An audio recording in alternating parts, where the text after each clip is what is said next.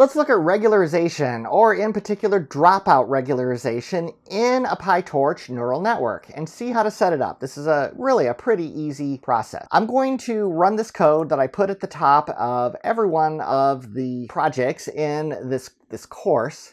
The first part just maps Google Drive. The second part determines which sort of an accelerator that we have going on.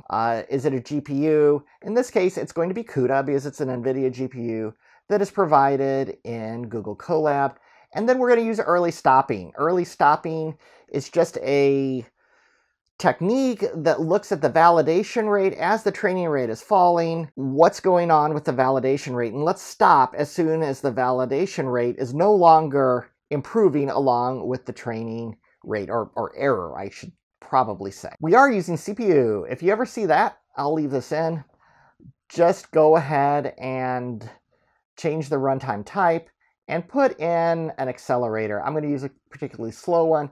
I have a lot of these available because I have Colab Pro Plus. You may not have that many. And now we have CUDA. We're going to run this bit of code here. This loads in my sample data set that I created. The sample data set is really just a mix of predictive, continuous, and categorical values that you can use to perform both classification and regression tasks. So we run that so that it's loaded.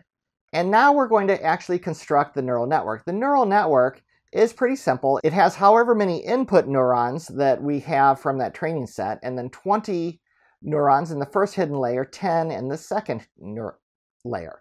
You'll see that we introduced dropout here. Dropout is done layer by layer, and you perform some sort of a percent. That percent says that for each training step, we are going to remove, in this case, 50% of the neurons. Not the same ones each time, and they'll be there in the final trained version. We don't keep them out permanently, but this just gets the neural network used to not depending on all those neurons being there. That prevents each of these neurons from becoming extremely specialized and memorizing things. It'd be like if you had a company and you told half the people to go home each day. You're not going to have specialists so much anymore where they're learning one particular thing really, really well because they're going to have to become adaptive. This works really well for neurons. Don't know how it would work in a real company. Probably not so well. So now we can go ahead and run the process. This is very similar to everything else that we've had here. The previous cross-validation examples. We're setting up cross-validation here. We're looping across the 5 folds so that we can have a training and a validation set for each one.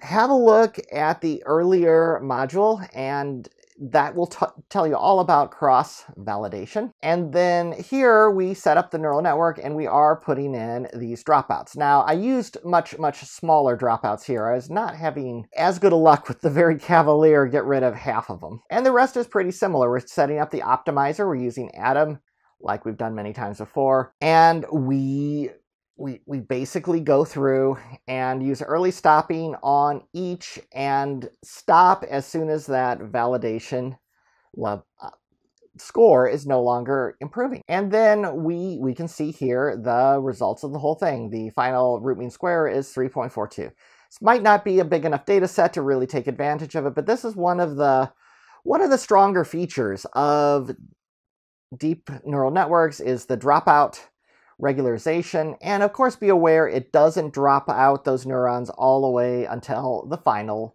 version. This is just during training.